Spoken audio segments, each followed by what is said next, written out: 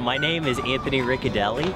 I'm a member of Collin County Young Republicans, and I'm blessed to represent the people of the great city of Plano on the Plano City Council Place 2. My name is Lynn Walling. I'm part of the Collin County Young Republican Club, and I'm running for Plano Board of Trustees Place 3. My name is Justin Adcock. I'm running for Plano City Council Place 4, and I'm a member of the Collin County Young Republicans.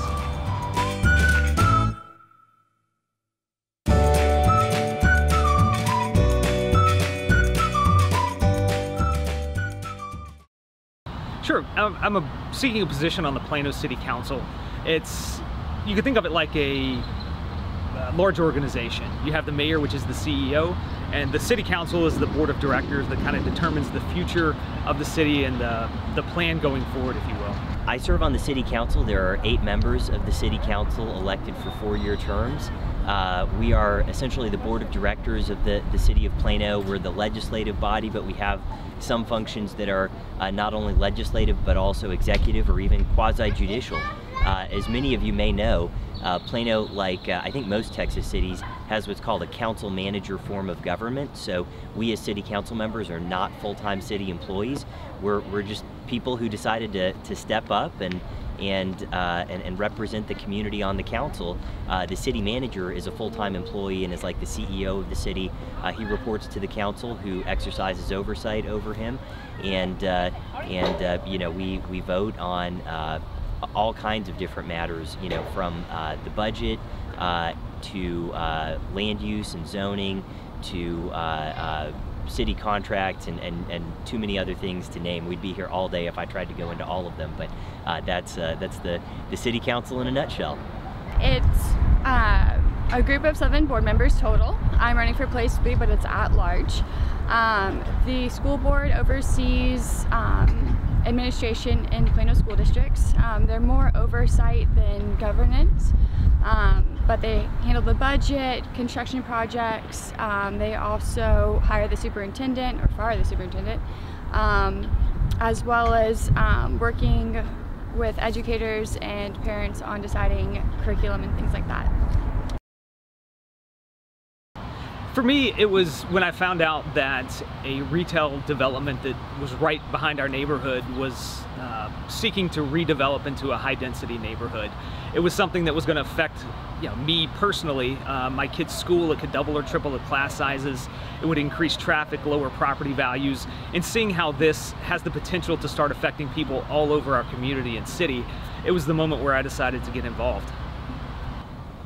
I don't know if it was so much a specific moment. It was really a lifetime of passion for this community, for good public policy, and for using my talents to serve. I want to make an impact. You know,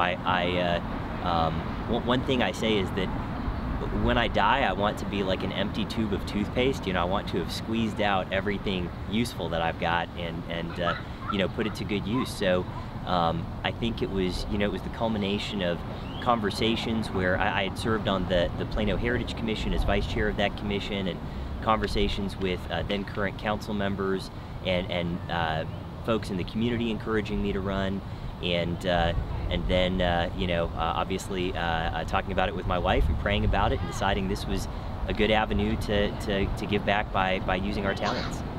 I think it was when I was working with Dallas GOP as an intern and working on campaigns. I started coming to the conclusion that I can talk all I want and complain all I want about how things are running or happening, but nothing's going to change unless I take action. So I knew city positions were coming up for election, and I felt like I could actually, you know, try to make a difference this time and run for school board. You know, with any elected office, you put yourself out there basically to be judged by the voters. That, you know, overcoming that mindset that you might lose, or you know, that fear of you know, going out there and putting yourself out there and failing was really big for me.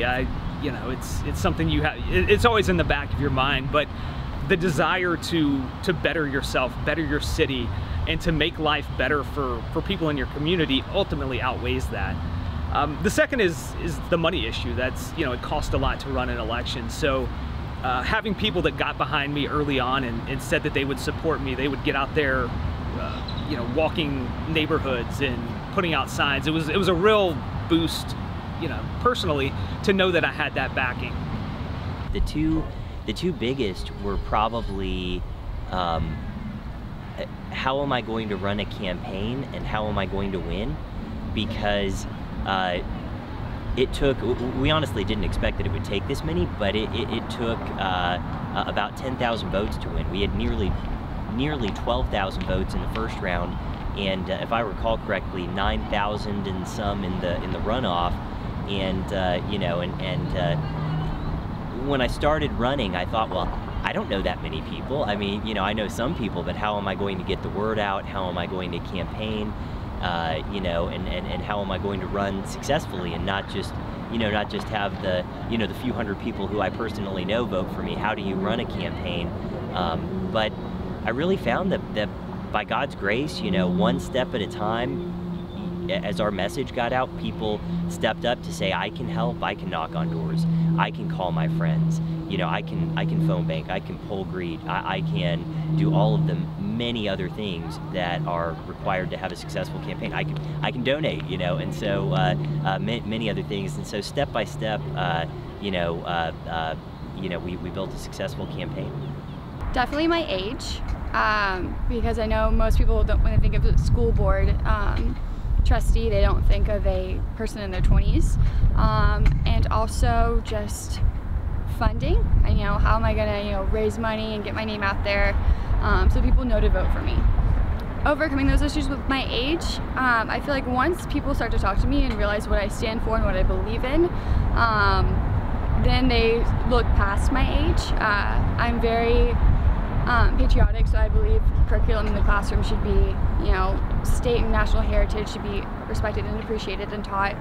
I also went to Plano schools myself, so I have a connection with people of all ages. So that's one way I overcame age. And then for funding, I've done a lot of self-funding as well, but I've actually had a lot of people just shockingly, after meeting with parents, you know, like wanting to donate to my campaign and help me out any way they can. And so I've actually met a lot of great people who are like super helpful. So I had never held a government office before. I did student government in high school and college, which is a little the same, but quite different. I was actually on a board for the Texas Department of Licensing and Insurance that kind of got me prepared for the whole legislative process. You know, there's a certain order that things have to be done in, and it kind of gets you in that mind frame of planning, budgeting, and the whole, you know, slew of other things you need to know for government. As I mentioned, I served as vice chair of the Plano Heritage Commission, which is a position to which I was appointed by the Plano City Council. That's the Historic Preservation Commission here in Plano. And I think working with the city staff, having sat at the council dais and, you know, having some familiarity with procedure helped me be prepared to serve on the council.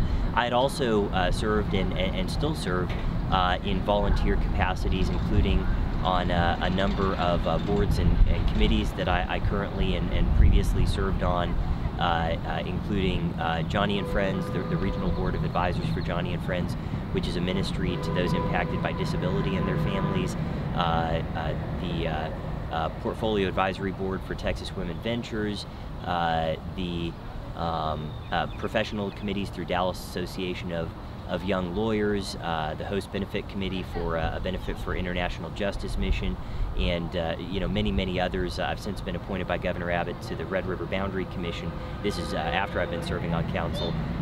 So at some point when we're able to get a counterpart committee from Oklahoma, we can work out a little boundary issue along the Red River. But I really think that all of that experience, you know, being involved in the community, having experience working with people and serving on boards and committees, that really helps to prepare you to function in a role like this. So thank you for that question.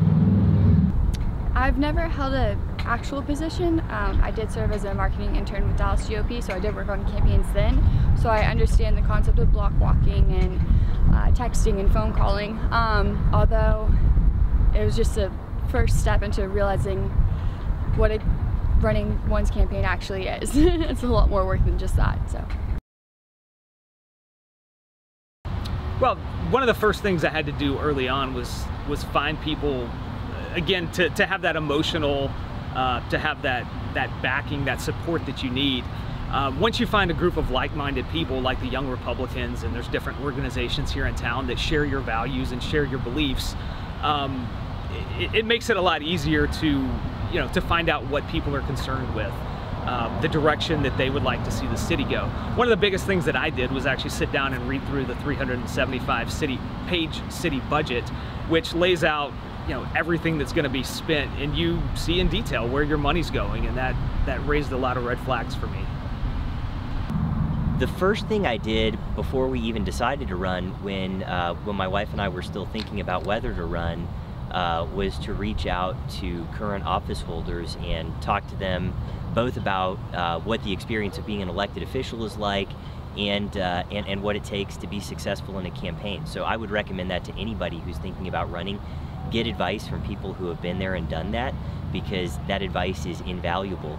Then I think talking to people in the community, making an honest appraisal of whether you have the support and can build the support that's necessary to either have a successful campaign or a campaign that makes an impact. Sometimes it's good to run, even if you don't ultimately win. You can help shape the policy debate and help highlight issues that are important to you. So I'm not discouraging anybody from running, even if they don't think there's a tremendous chance of success. I think there's value in that, but seeking advice so that you can run an effective campaign, and then building grassroots support in the community. I'm grassroots myself, and have been involved on the grassroots level. I'm still involved on the grassroots level. So I think that really building grassroots support is also key. A lot of research. As soon as I submitted, or even before I submitted my candidacy, I started researching everything school board related, looked at their legislative priorities, any terms or funds I didn't understand, looked into them, looked them up, had detailed notes on them. I wanted to understand every part of the position that I was running for, and that way I knew what I was talking about when I was, while I'm campaigning. I also reached out to a lot of people that I've networked with in the past, people that live in Plano, let them know that I was running, especially old clients of mine from when I was a banker that I know have kids in the school system. I've set up interviews with them and talked to them about their concerns and what they like and don't like. Also had the opportunity to talk to a lot of kids in elementary school and how it is in the classroom for them today. So. It's basically another full-time job.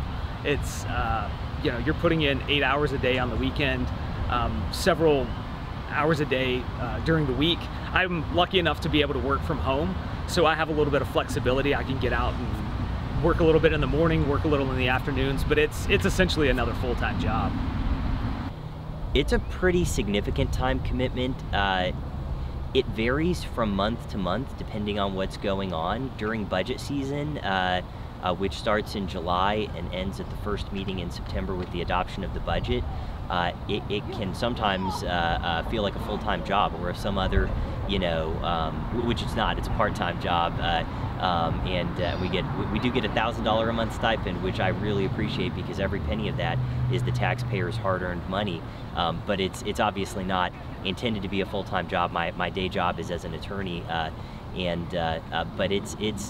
I mean, I would probably guess that in the average month, it's maybe a 50-hour-a-month time commitment.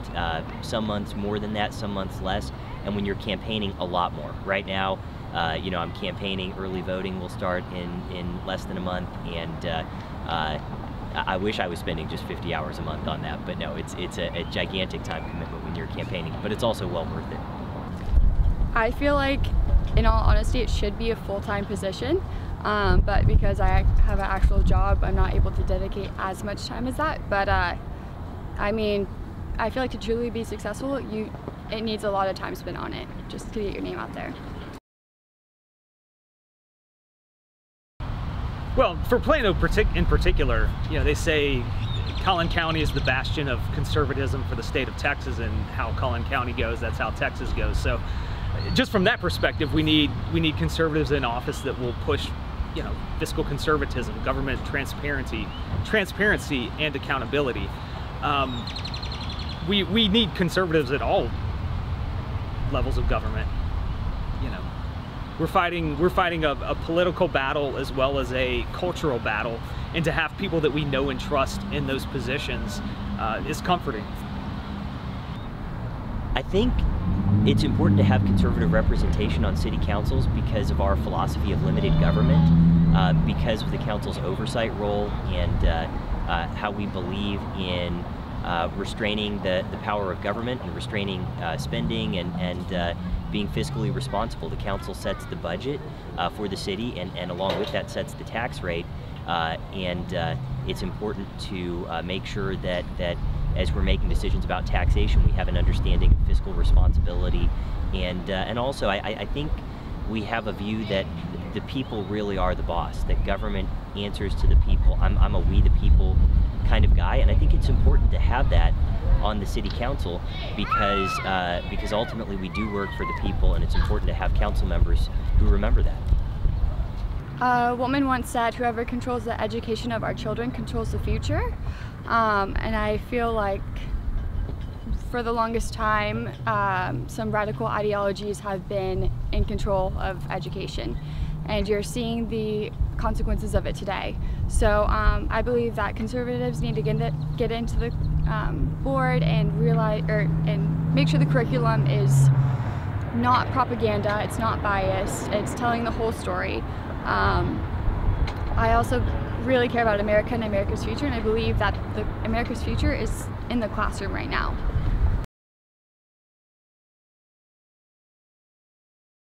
Sure. I think the next step is get involved. Get involved with your young Republican group. Get involved with other similar organizations where you meet people, you understand the political process. Get involved helping with another campaign, so when it comes time, you know what's going on, you know the steps that need to be taken. I feel like I wasn't as involved because I have 4 kids at home. They take up a lot of time. I have a small business that I run. So when it came time for me to actually step up and run, there was a lot of stuff that I didn't know. I would have had a huge head start had I been more involved at the local level for years before. My advice, as I've highlighted in a couple of other questions, would be to first of all, to get involved as a grassroots volunteer, as I'm sure everyone watching this interview is, to get involved in your community in a volunteer capacity, including as opportunities become available, serving on boards and committees for nonprofits and organizations that you're passionate about in your community, and serving on if you're thinking about running for city council specifically, serving on a city board or commission if that opportunity presents itself, and of course actively seeking out that opportunity. All of those things will help you be prepared. Then if you're thinking maybe the time is now and you're getting ready to gear up for a campaign, I would advise you to talk to current and former candidates and elected officials so that you understand both what it takes to govern and also what it takes to get there through the campaign. To run a robust, successful campaign, you will learn invaluable lessons from those who have been there and done that. And that way, instead of learning from your own mistakes, you can learn from the mistakes of others, and you can also learn what's worked well for them and be prepared to be successful. So I would have all of that advice for those who are considering throwing their hat in the ring and stepping into the arena. Don't be afraid to ask for help from anyone, whether it's people through work or friends or family. Get involved more with your local GOP offices, and because they always have great individuals that you can network with. Go to meetings and don't be afraid. Like, even though it's a scary concept, like the only way you can make a difference is to take action, and sometimes it will pay off.